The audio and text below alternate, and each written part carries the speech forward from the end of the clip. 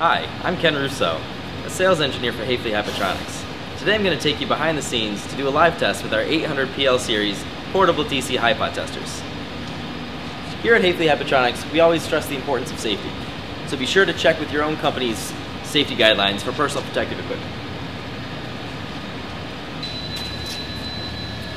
This unit is our 880 PL DC Hipot tester. It's capable of putting out 80 kilovolts at 10 milliamps. Other models in the 800 series follow a similar testing procedure, but today I'm going to demonstrate testing on a 15 kV rated URD cable. While the power is off, connect your AC power supply to the unit and your 120 volt 60 Hz power strip. Also, connect your high voltage, return, and ground leads.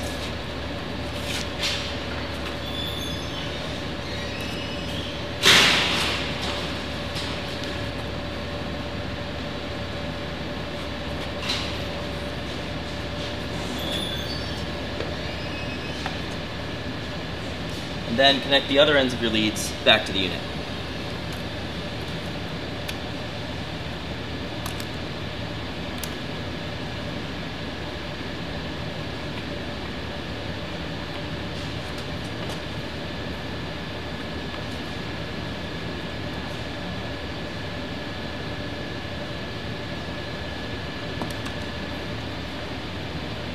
Also, be sure your interlock plug is connected. Now it's time to make sure that all non-essential personnel are out of the testing area so you can begin your test. Set your current range to max and set your voltage range to the desired setting. My cable is rated for 15 kV, so I'm going to put on the lowest 0 to 20 kV setting. Make sure your voltage control is lowered all the way to 0. Turn on the AC power switch, and this beacon here will light up to indicate that there's power to the unit. From a safe position, turn on your high voltage.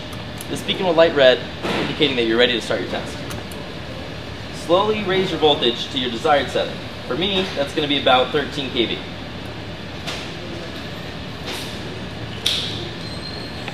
You can hold your voltage for as long as your test specifies.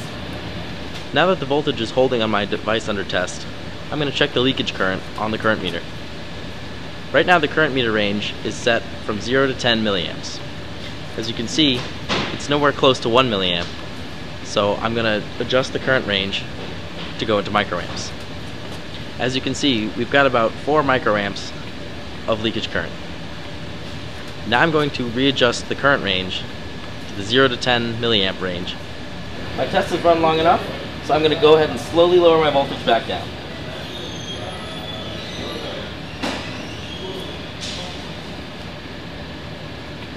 I'm going to turn my high voltage off and my AC power off. It's important to make sure that your unit is properly grounded, so I'm going to use a grounding stick.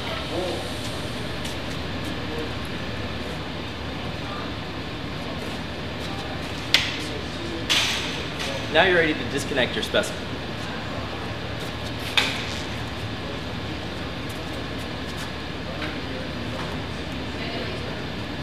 And pack up the 880 for another test. To recap, set up your testing area. Connect the AC power to the unit. Connect your high voltage, return, and ground leads. Be sure that the interlock plug is in place. Set the desired range on the current meter and the voltage meter.